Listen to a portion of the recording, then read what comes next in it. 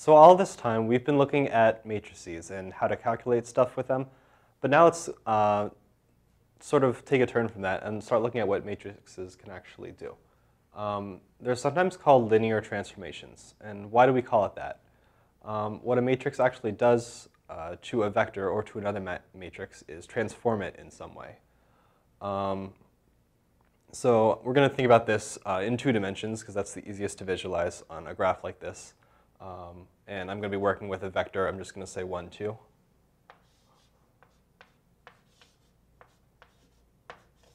So that'll be our model for these transformations that we're going to do. I'm going to draw it on this graph right here. So that's 1 in the x direction and 2 in the y direction. So that's our vector. And what a matrix can do to this vector is to transform it in some way. The 2 we're going to look at today are scaling and shearing. Other examples would be a rotation or a reflection. So if you've ever been on Photoshop or something like that, or MS Paint, depending on how ghetto you're feeling, you've noticed that you can take a picture, you can make it bigger, you can turn it, and shearing, which is kind of shifting it to the side while keeping the height the same. So we can do that with math, actually. It's pretty cool. So first, the most basic matrix transformation we have is the identity matrix, which doesn't do anything. The identity looks like this.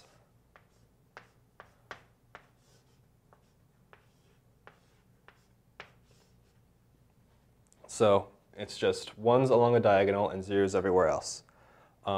This is the identity of a 2x2. If you have 3x3 or 4x4, it's the same, just 0s everywhere except along the main diagonal. And if we multiply I by v, that's just going to equal v. I being this, v being that. Multiplying the 2 will just give out the same vector that we started with.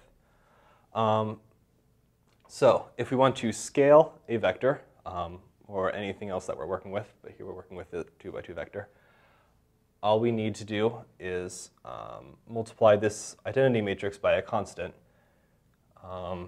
So we'll have a scaling matrix that'll look something like this.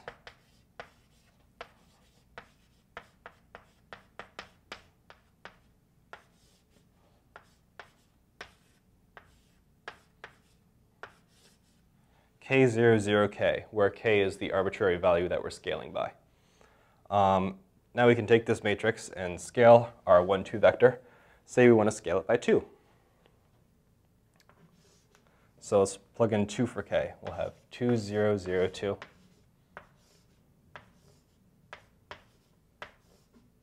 Times our vector. Now using our matrix multiplication skills, this is pretty easy because there's a lot of zeros.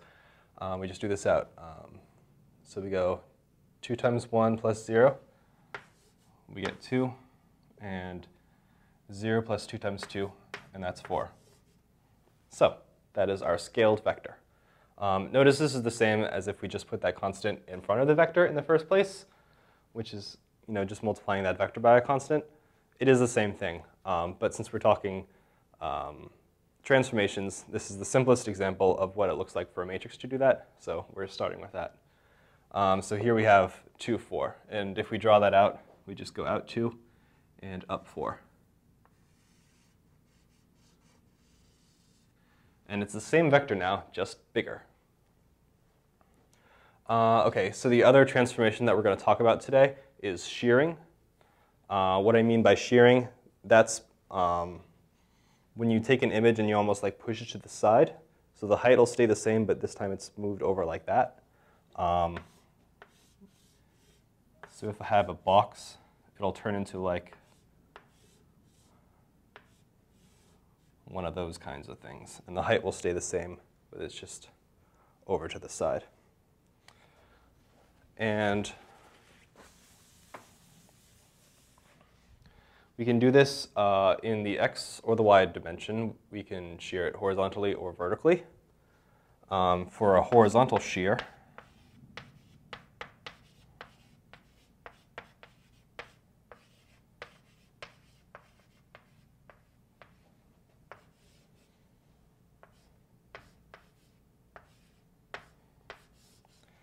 It's the identity matrix, but now we have this arbitrary value k right here.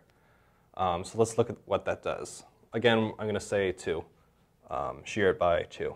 So 1, 2, 0, 1. That's our transformation matrix. And we have the vector 1, 2 again. Now 1 times 1 is 1, plus 2 times 2 is 4. And that gives us a 5 here.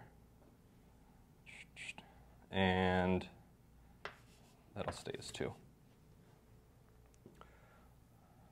So now what we do, if we plot this one out, we go along 5 points and up 2 again.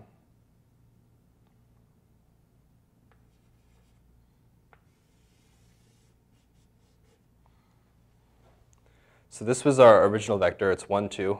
Now we've stretched it to the side and lengthened it. So now it's 2, 5. If we want to do a vertical shear,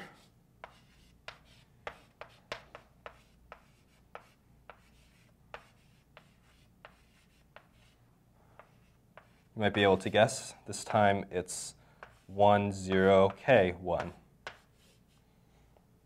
Again, the identity matrix, but with this k right here. And that'll just affect that, y value.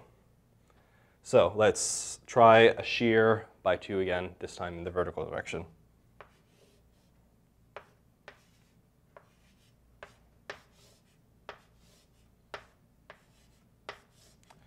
So we're transforming the vector 1, 2 by a vertical shear of 2. So cross multiply, we get 1, not cross multiply, rows and columns. That's 1, and 2 times 1 plus 2 times 1, that's 4. So I'm going to graph this. I go 1 and up 4. 1, 2, 3, 4.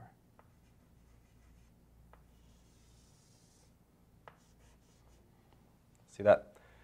This time, my direction in the horizontal axis is the same, but it's way taller. I should label these. This is my original vector. 1, 2.